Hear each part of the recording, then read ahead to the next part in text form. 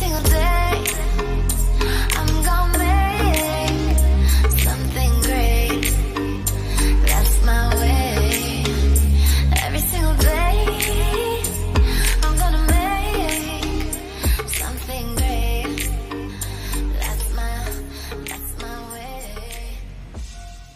Hey y'all, what's up? It's your girl Chenelle Beauty, and I'm coming back again with another story time. And this particular story time is about when I had to pull up on my so-called boyfriend at the time because he violated me, and I had to pull up on him in the trap. So y'all stay tuned. So yeah, this particular story time is about when I was still dating the boy that took my virginity and my like first love or whatever like that. And he had been like was trying me and stuff like that, coming over mad late and just being disrespectful and stuff like that. But I thought I was in love, so my dumb ass was still seeing him. One particular night he came over and it was nobody else at the house. Yeah, this particular night both of my mom and my sister were out. They wasn't coming home until like the next morning. They were like out with their boyfriends at the time or whatever, so it was just me at the house. He came over, we hung out. I walked out of my room for about a span of 10 minutes, and my room is at the back of the house and I'm at the front of the house. I was in the kitchen doing something or whatever. So when I walked out, you know, the front door is in the front, he went out my window. I guess he was very familiar with my window, and so when I ended up coming back in my room, he was totally gone. And he went out my window, left my window open, and he also had like half of my curtain like falling out the window, so like it was like swooped out the window.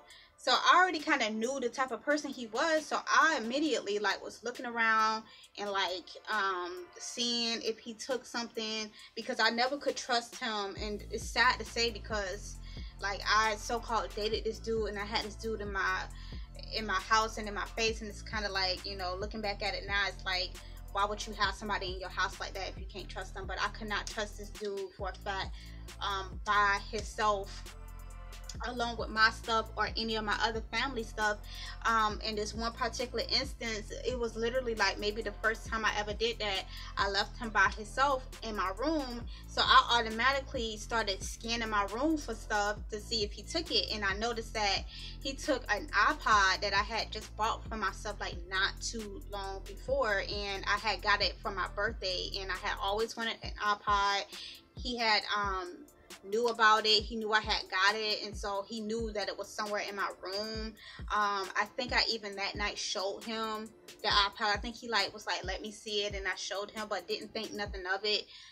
But he took my iPod and then went go, and I could not get in contact with this dude for like maybe, I would say like 2 to 3 weeks. Like it was a while.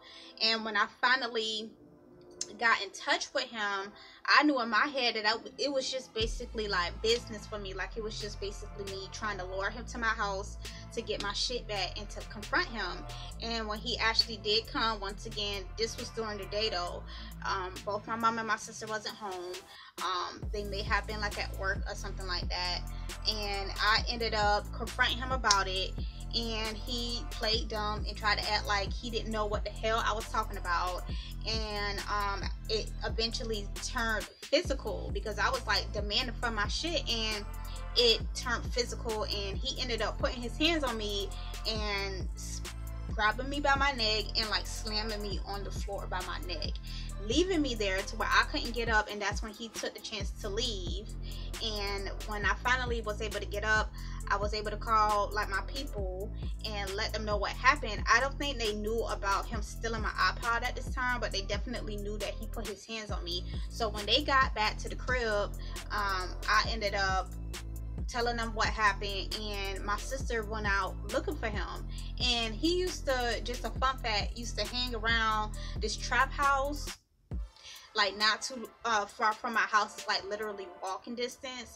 And I've been over there like at least one time, like during the evening, but I always knew like exactly where it was and how the house looked and stuff like that. So I was able to tell my sister, you know, where he normally would be at.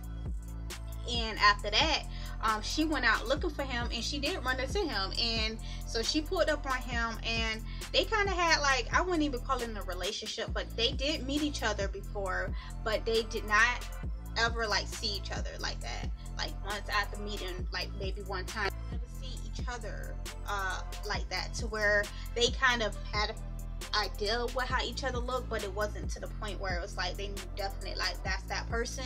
So she ended up rolling up in her car and she rolled the window down and she was like, we're gonna call him Kevin. She was like, you Kevin? And he was like, yeah, like what's up, you know. And I think when he did that, he ended up putting his head in the car like, yeah, what's up.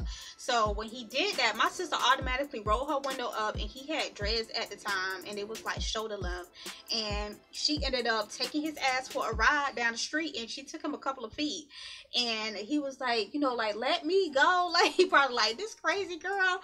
Like he was like, I guess still trying to figure out what was going on, but I think he did eventually catch on. I don't know if she was saying stuff through the window to him, but I think he did eventually catch on to what was going on.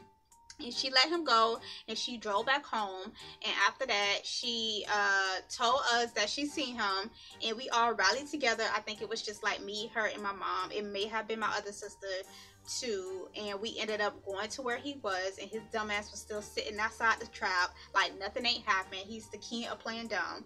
So I guess he used to get his ass whooped and dragged down the street. So I hopped out the car when we got there, and I'm like confronting him, you know, doing the typical like, you got me fucked up.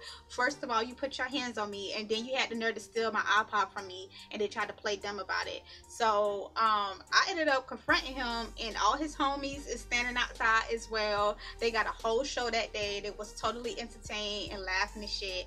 And I ended up snapping on him and just getting really, really heated, that I ended up, just before I knew it, just grabbed him by his dreads like a hoe and was just like slinging him all around, because it was a big ass carport in front of the house.